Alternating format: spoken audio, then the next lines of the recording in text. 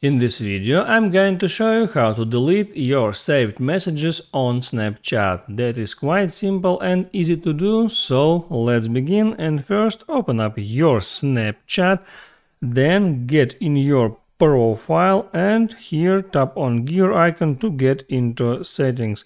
And after that, scroll all the way down until you find account actions, and in account actions select clear conversation right there, and here you get all your saved conversation on Snapchat. And if you tap on that cross icon right there, you are able to delete all that conversation.